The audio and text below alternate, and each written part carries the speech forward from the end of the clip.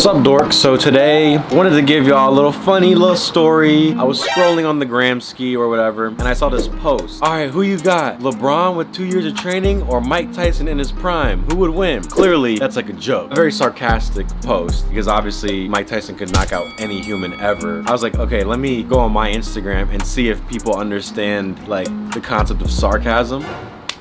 They didn't. I said, I put all my money on LeBron, no brainer.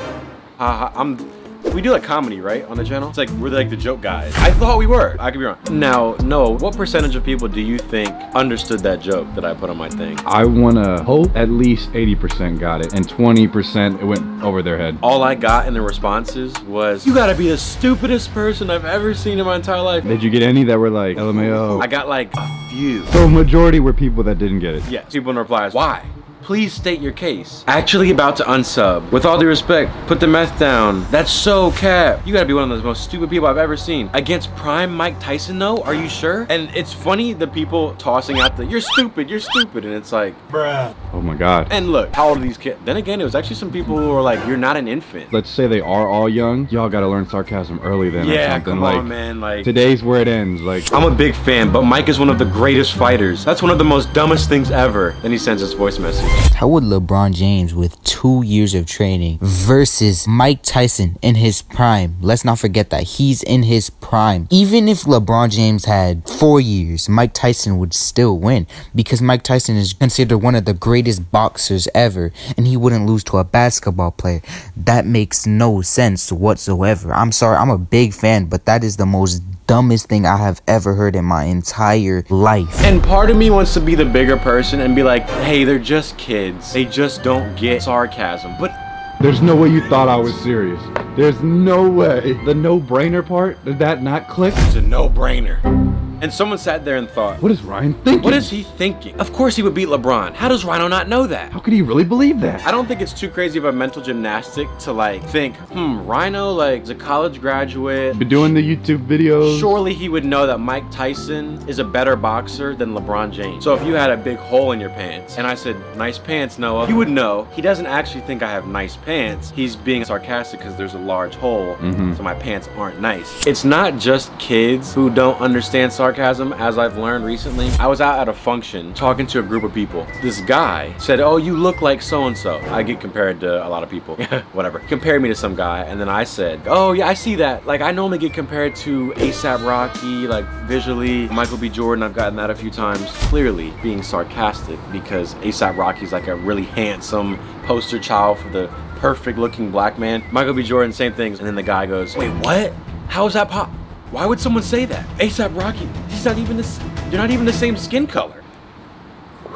They were our age. I didn't even want to tell him like, hey bro, it was a joke. So I was like, yeah. In the slide after that, I put a quote about how people who don't understand sarcasm aren't as smart. It makes your brain have to do a little bit more work. It's like problem solving. So what's even more interesting is that our ability to detect sarcasm also says something about our IQ. Studies have shown that exposure to sarcasm enhances creative problem solving. They also found that the brain works even better when it gets sarcasm. Scientists who have monitored the electrical activity of the brain of test subjects exposed to sarcastic statements have found that the brains have to do much harder work to understand sarcasm. So that's just a fancy way of saying you're an idiot if you don't understand. So I'm trying to educate people. Moving forward, if someone gets it, they get it. If they don't, you gotta just let them rock. If they don't get it, the joke wasn't for them. Yep. All I know is that I look like A$AP Rocky, so me and Noah are big fans. Excuse me, Noah and I.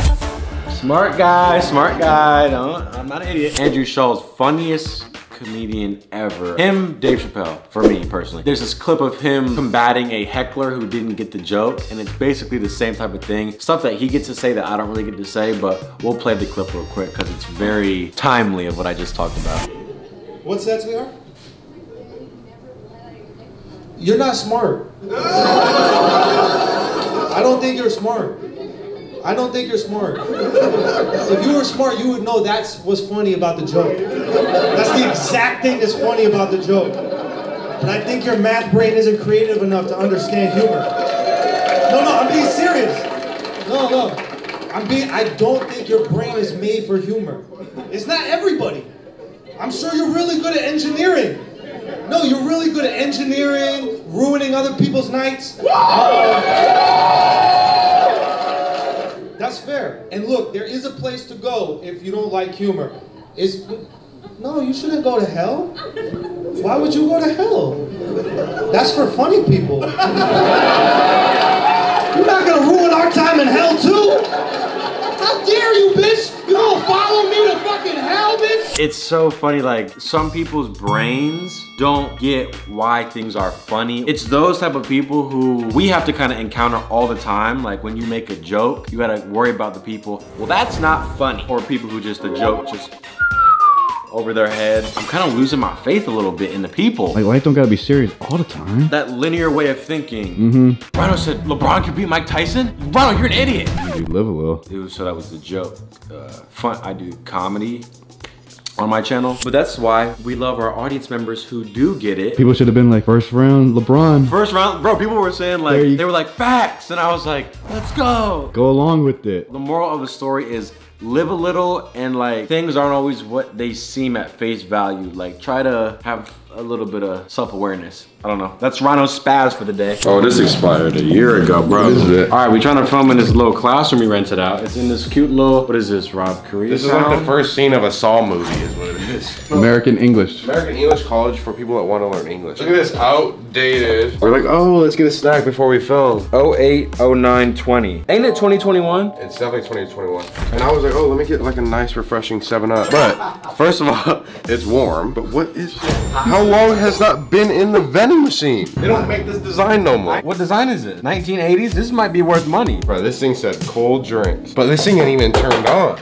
Bro, why is it oxidizing like the Statue of Liberty? It has COVID on it. Doing nuclear war. Yo. Oh, whoa. You know what you're drinking at. I feel like I gotta sanitize it first.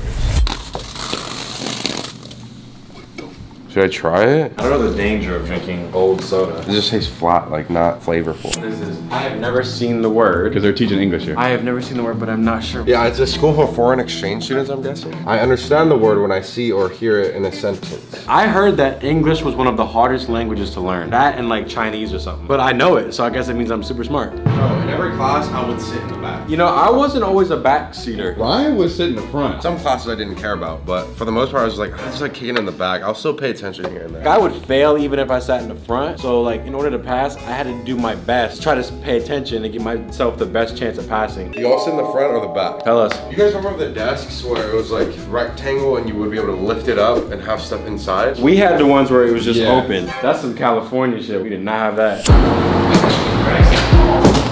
So we didn't film any behind the scenes stuff. Got in the moment, we filmed a banger. Oh shit. Escalator gang, we going up. Did you guys know, here's a fun fact. The light bulb was such a good idea that it became the symbol for a good idea.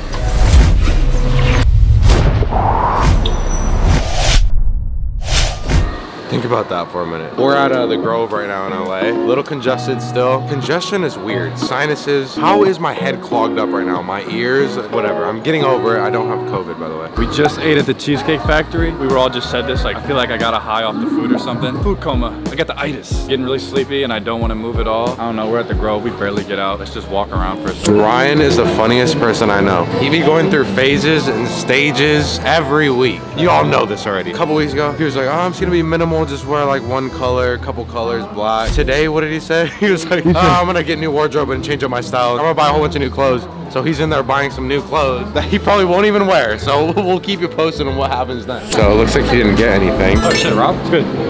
You watch the videos? Yeah. Oh shit, you're a fan? Yeah. What's your favorite video? The Apple guy. Oh. The Rob Jobs videos. Have you seen any of the other ones? I seen like the Apple ones.